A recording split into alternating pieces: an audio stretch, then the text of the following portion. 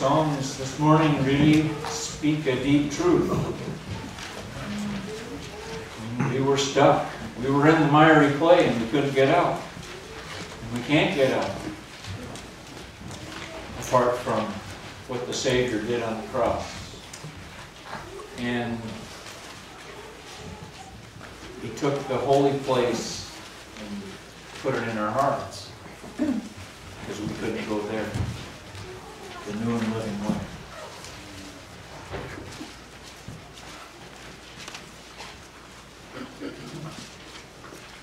How many of you remember watching the TV miniseries Roots? Anybody watch that? Kind of dates us. Came out in 1977, which is, how many years ago was that? I hate to even think. It was written by Alex Haley.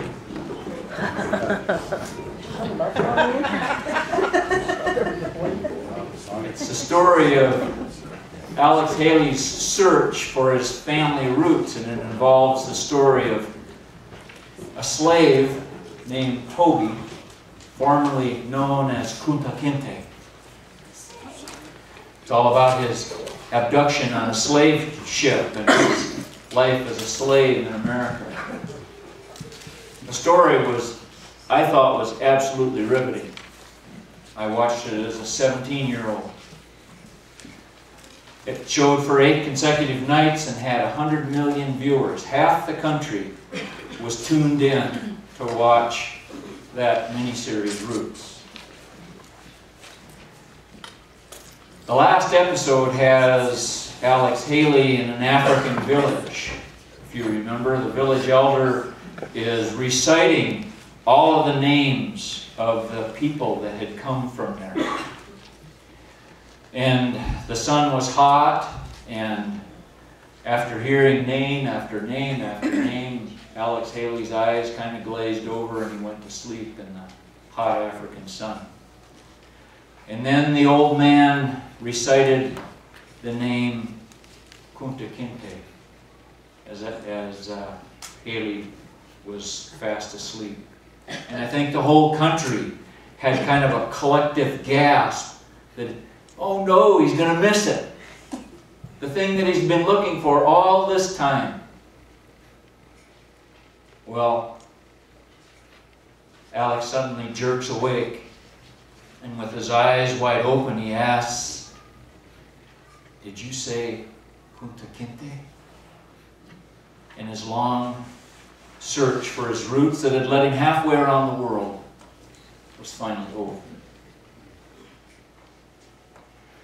Nehemiah 11 and the first half of 12 consist of names.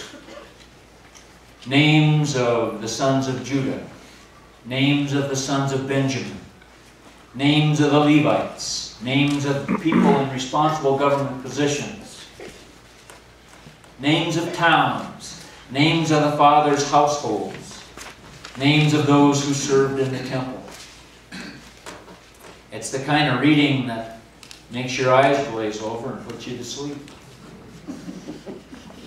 But there in Nehemiah 12 verse 10 appears a family lineage just out of nowhere.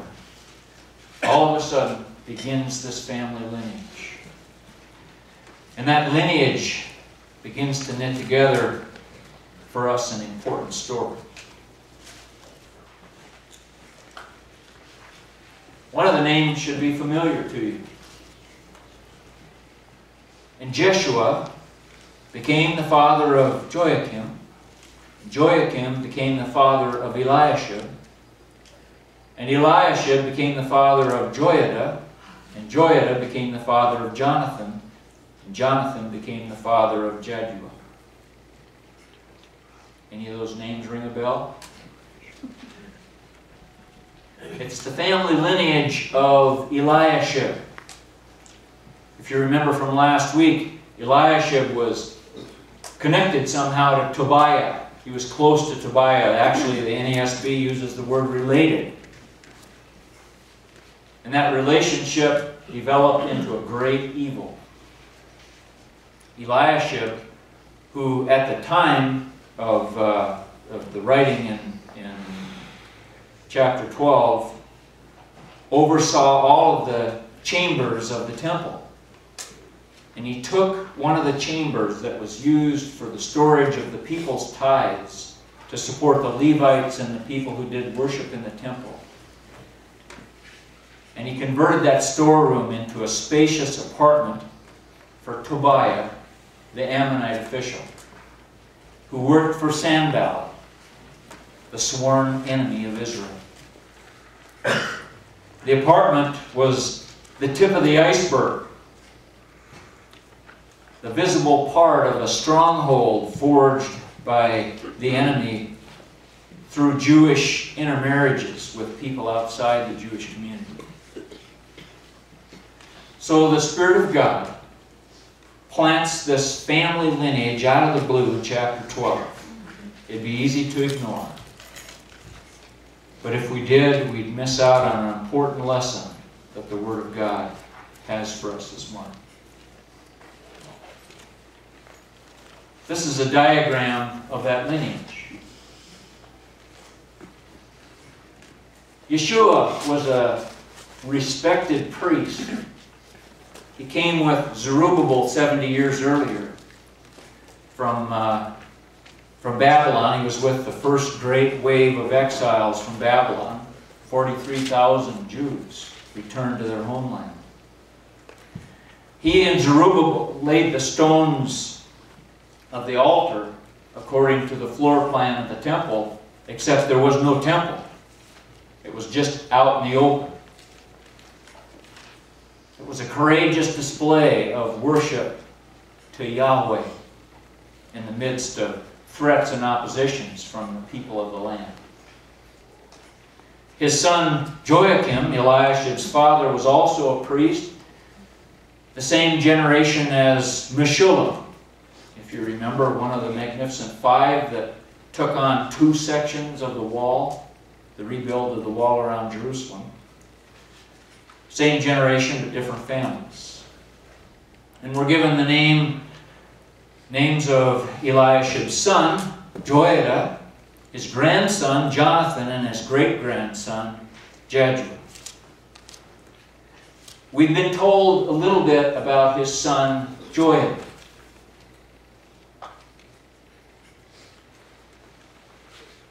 Even one of the sons of Joiada, the son of Eliashib, the high priest, was a son-in-law to Sanballat the Horonite. So I drove him away from me. Remember them, O my God, because they have defiled the priesthood and the covenant of the priesthood and the Levites. This passage, when you put it in the context of the times, reveals a few things about Joiada. Marriages were tightly controlled in that culture. Parents selected mates for their children. How was it that Joiada would have selected a daughter of Sanballat the Horonite to marry his son, or consented to it? How could Joiada have made that arrangement in light of the numerous prohibitions of Scripture against intermarriage? And in light of what the country had gone through in Ezra chapter 10, Ezra addressed the issue of Jewish intermarriage.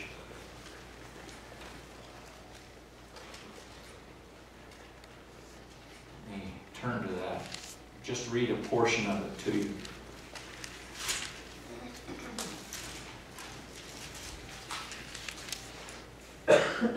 This is the angst and the struggle that Ezra had in dealing with this issue.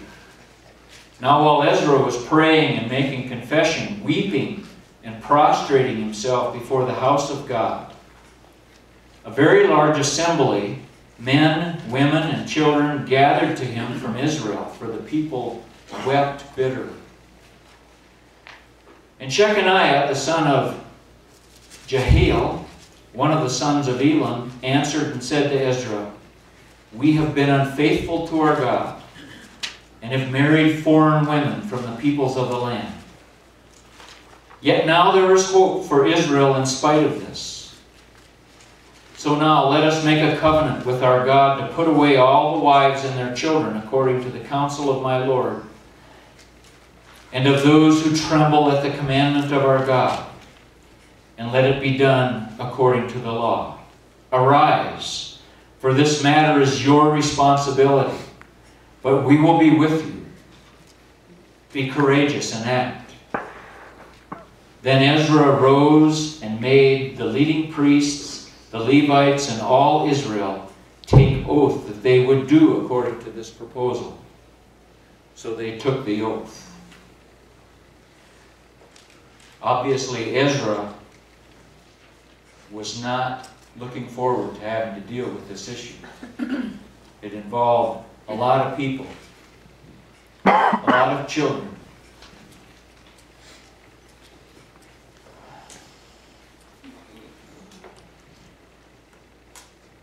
I think Eliashib would have been one of the fathers in that situation. And his son Joiada would have been directly affected by that had he married a foreign woman. But in spite of that, they saw what happened. And the lesson of it fell on deaf ears. Although there's no indication that either Eliashib or Jehoiada was caught up in it, Jehoiada allowed his son to be caught up in it, having seen the damage that that caused and the pain that that caused people. Notice Nehemiah's shift to the plural here at the end of this passage. Remember them, O my God, because they have defiled the priesthood.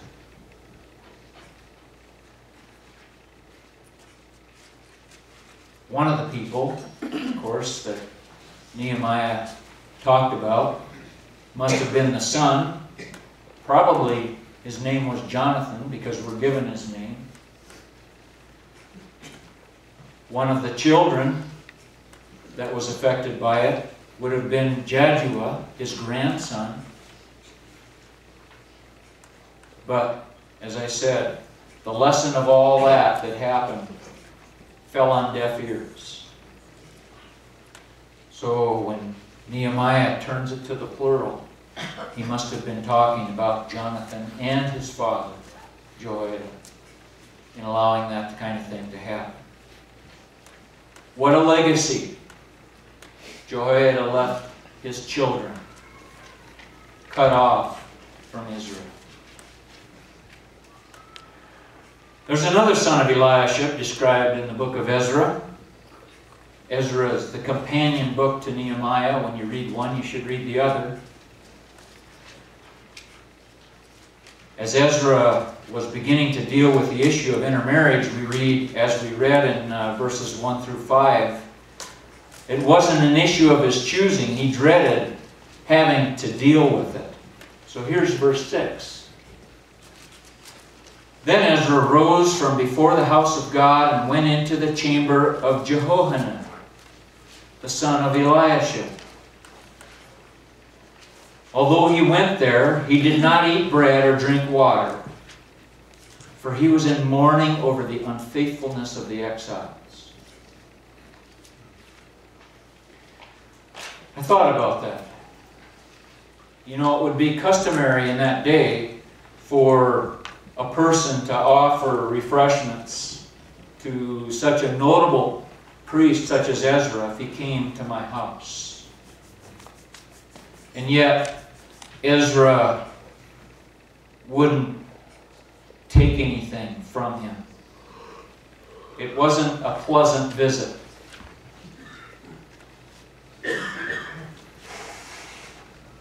Why did Ezra even go to Jehohanan's house? And why does the Spirit of God give us this kind of detail? verses 7 through 10.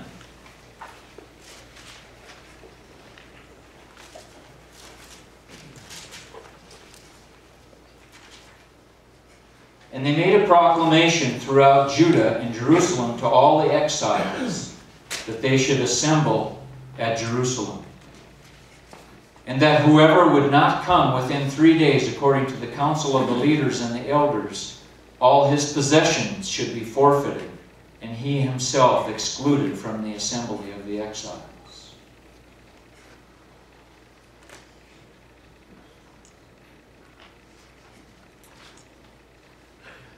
Here's what I think. It doesn't tell us this. You kind of have to form your own conclusions and write between the lines. But I think Jehohanan was an influential priest. And Ezra needed his cooperation in order to pull off verses 7 and 8. However, Ezra would not fellowship with the man because he was what we would call a progressive priest. He wanted to be open-minded about this business of intermarriage. Don't be so hard. Don't be so narrow-minded. And I think after a great deal of arm twisting, Ezra prevailed and got Jehohanan's cooperation, although I believe it was a grudging cooperation.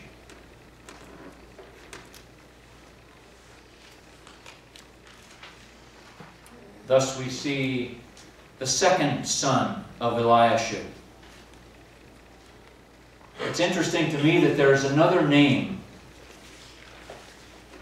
of another son in Nehemiah. Anybody remember what Tobiah's son was named?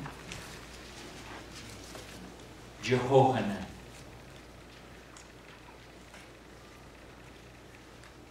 And Jehohanan married the daughter of Meshullam.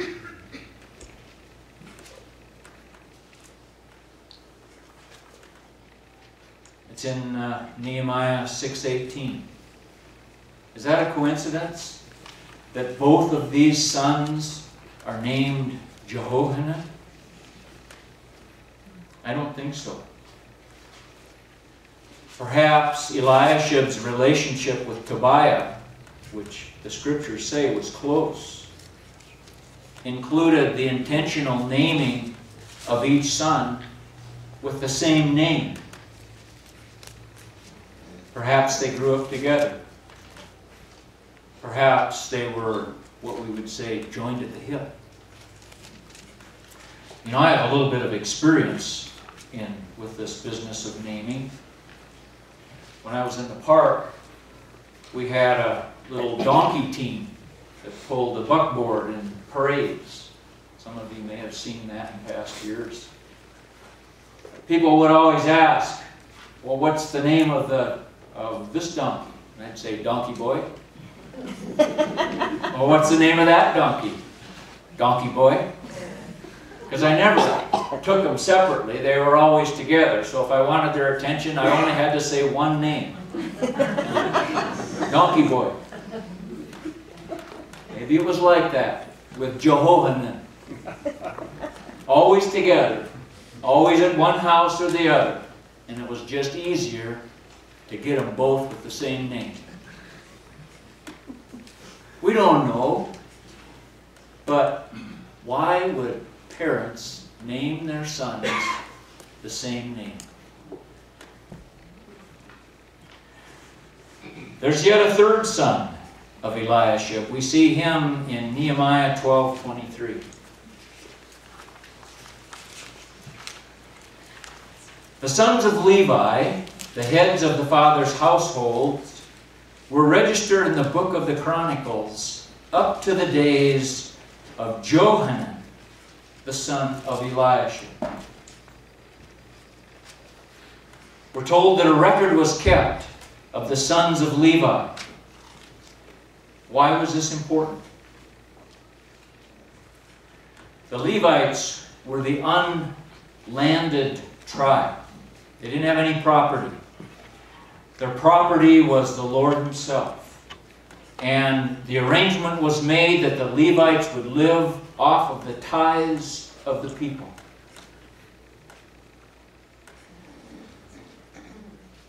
The registration and the record ensured that only legitimate Levites served in this capacity, and thus they would be supported by the people.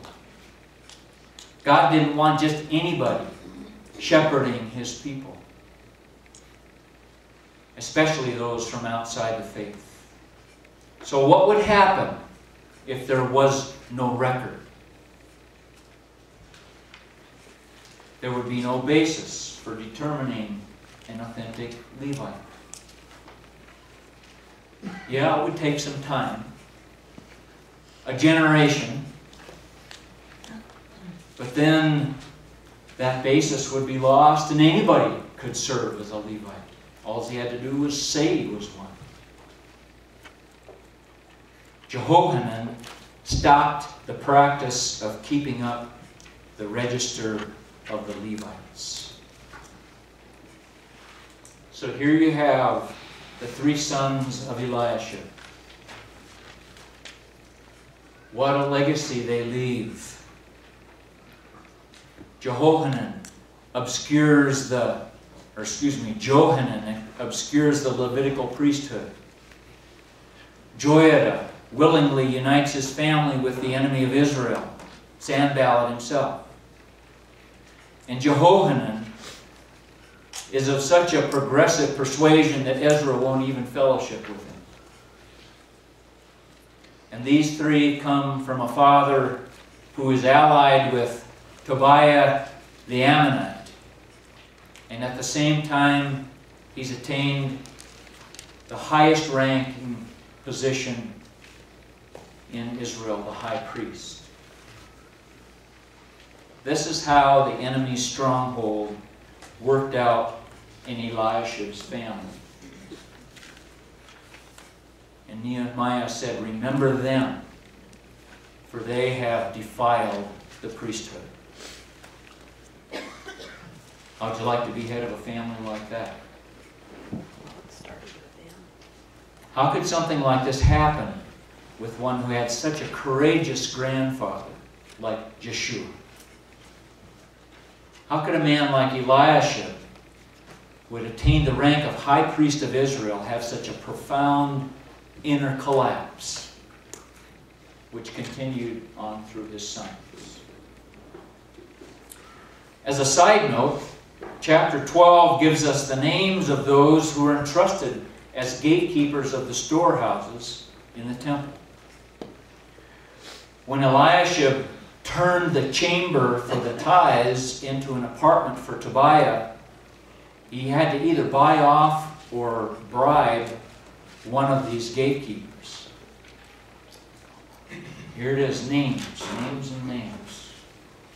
Mattaniah and Babukiah, Obadiah, Meshullam, Talmud, and Akab were the gatekeepers keeping watch at the storehouses of the gates.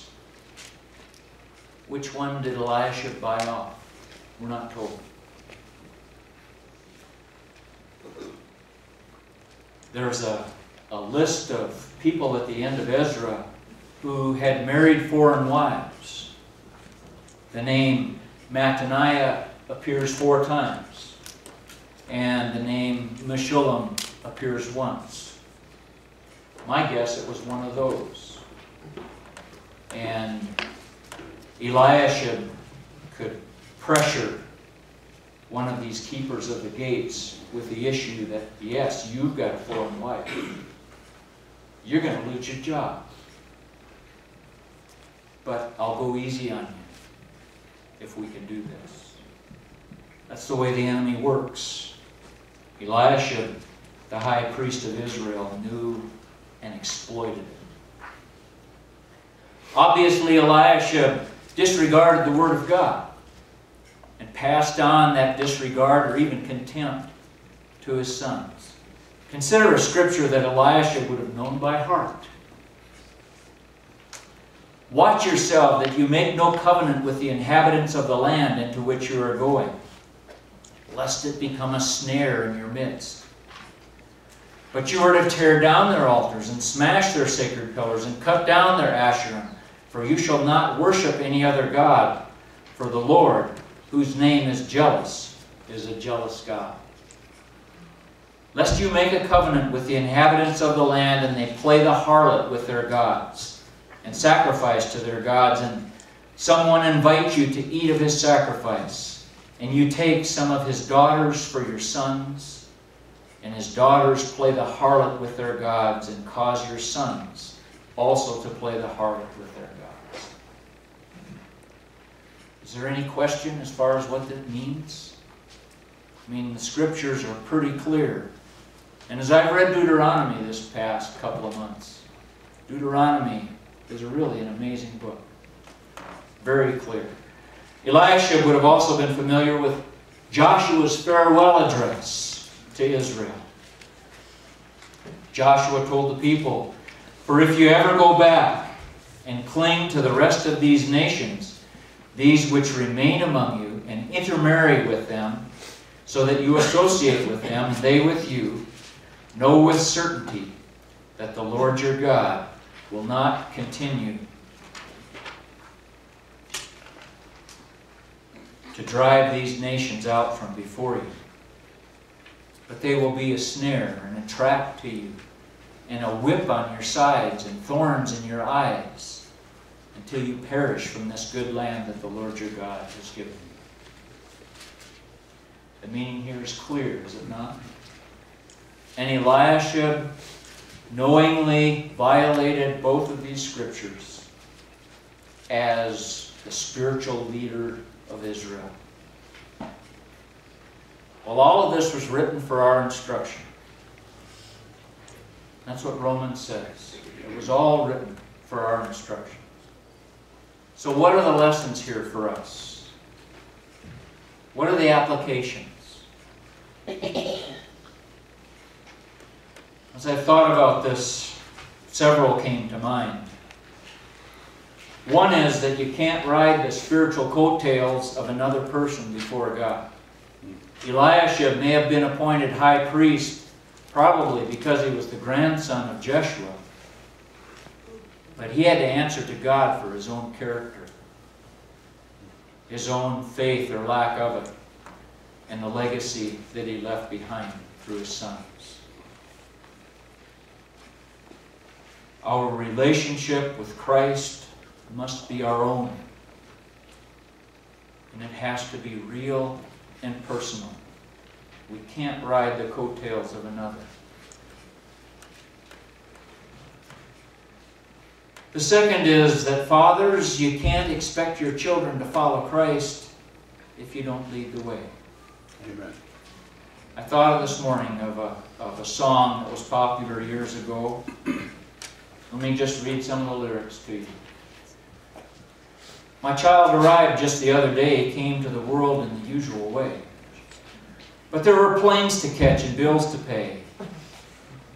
He learned to walk while I was away. And he was talking before I knew it. And as he grew, he'd say, 'I'm going to be like you, Dad. You know, I'm going to be like you.' My son turned 10 just the other day. He said, 'Thanks for the ball, Dad. Come on, let's play. Can you teach me to throw?' I said, 'Not today. I got a lot to do.' He said, 'That's okay.' And he walked away, but his smile never dimmed. And he said, 'I'm going to be like him. Yeah, you know, I'm going to be just like him.'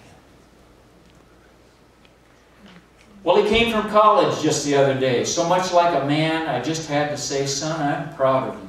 Can you sit for a while?' He shook his head and said with a smile, 'What I'd really like, Dad, is to borrow the car keys. Can I see you later? Can I have them, please?' I've long since retired. My son moved away. I called him up just the other day. I said, 'I'd like to see you if you don't mind.' He said, 'I'd love to, Dad, if I can find the time. You see, my new job's a hassle and the kids have the flu, but it's sure nice talking to you, Dad.' It's sure been nice talking to you. And as I hung up the phone, it occurred to me, he'd grown up just like me. My boy was just like me. Yep. And the cat's in the cradle and the silver spoon, little boy blue and the man in the moon. When you coming home, son? I don't know when, but we'll get together then, Dad. We'll have a good time then. I think maybe it was written for guys like Eliashib. Thanks to God, it's never too late to repent. It's never too late to be a godly example. I'm impressed with the story of Manasseh in 2 Chronicles 33. And just read you parts of it to just give you a flavor of it. Manasseh was 12 years old when he became king, and he reigned in Judah for 55 years.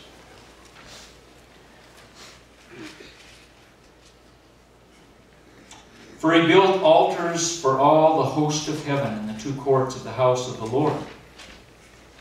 And he made his sons pass through the fire in the valley of Hinnom. And he practiced witchcraft, used divination, practiced sorcery, and dealt with mediums and spiritists.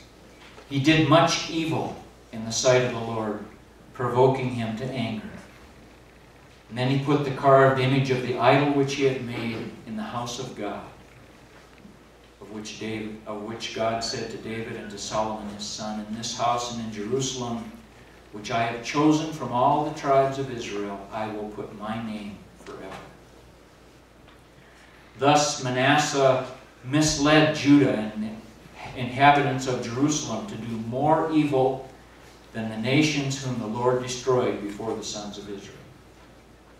He was worse than the countries that God drove out to make a way for them. Well, it wasn't the end of the story. The Lord brought the commanders of the army of the king of Assyria against him, and they captured Manasseh with hooks, bound him with bronze chains, and took him to Babylon. And when he was in distress, he entreated the Lord his God and humbled himself greatly before the God of his fathers.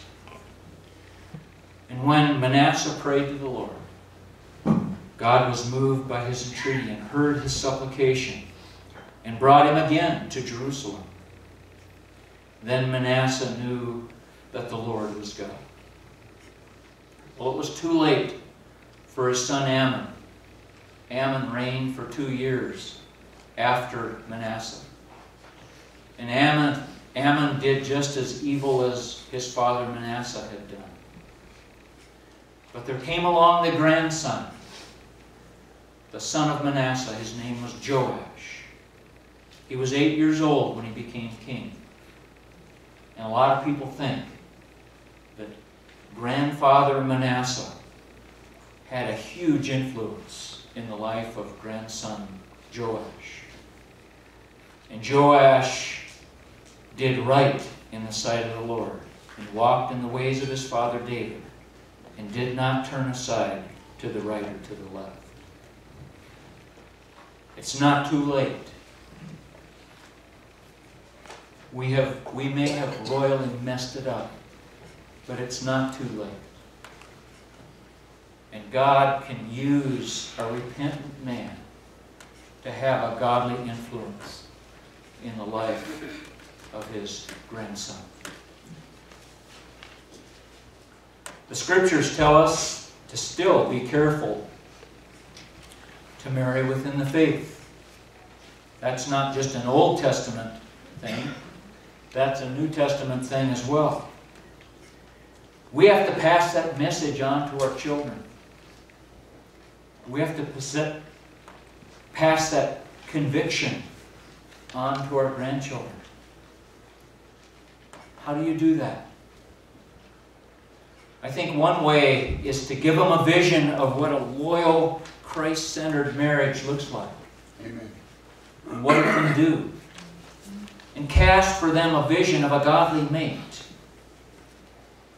You have to talk about these things with your children and your grandchildren. Talk about the possibility of what God can do. Those who follow you look to you. Let the message of your life be clear. Let it be one of faithfulness to Christ. Heidi, would you come and lead us in our final song?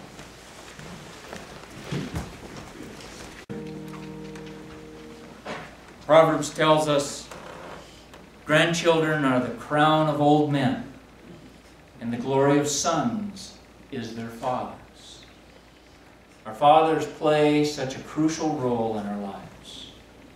In many ways, they shape us, for good or for bad. Blessed is the child that has a father that he can be rightly proud of, who has left him a godly heritage and a good foundation of faith. But what about those that don't have that godly example? And there are many, many people like that. 1 Peter says, knowing that you were not redeemed with perishable things like gold or silver from your futile way of life, inherited from your forefathers, but with precious blood as of a lamb unblemished and spotless, the blood of Christ. Christ is the Redeemer. His blood bought the new and living way through the new covenant. He took the holy place and put it in the believer's heart, that he could approach the living God. He makes all things new. And if you're among the many that have inherited a futile way of life from your father, there's hope. You can be the one that breaks the chain of futility through the power of the cross and the resurrection of Christ. Amen. You can be the one. And if not you, who will? You be the one to break the pattern and set the new course. Amen. Amen.